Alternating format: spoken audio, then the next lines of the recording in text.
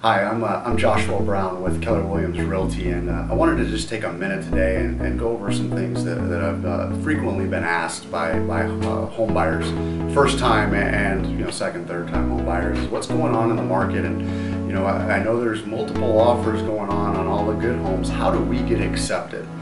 Well, there are a few things we can do for you, and it always comes down to price, and we want to be strong on the offer. But in addition to that, we always want to make sure that before we look at any homes, we want to be pre-approved with a reputable lender.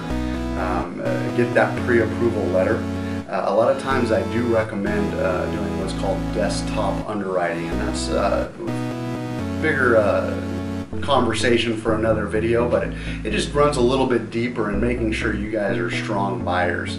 Additionally, a proof of funds. Sellers really like to know that you actually do have the money to close on the property itself, and also shorten timelines. There's contingencies with inspection and appraisal and loans, and if we're really working with a good reputable lender, we can shorten some of those timelines and make the seller feel just a little bit more comfortable, and possibly even get our offer accepted when it's not even the highest price.